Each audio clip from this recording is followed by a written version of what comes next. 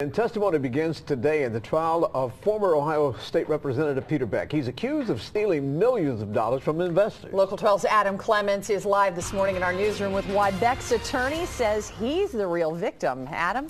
Well, Sheila, Beck's attorney Ralph Conan told the court yesterday that the evidence will fall, quote, woefully short, end quote, in proving that his client is guilty of ripping off several investors out of boatloads of cash.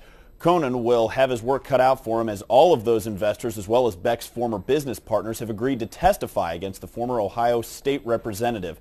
Prosecutors say Beck set up fake companies, brought in investors, signed deals, even traveled to Europe to represent the companies that simply did not exist.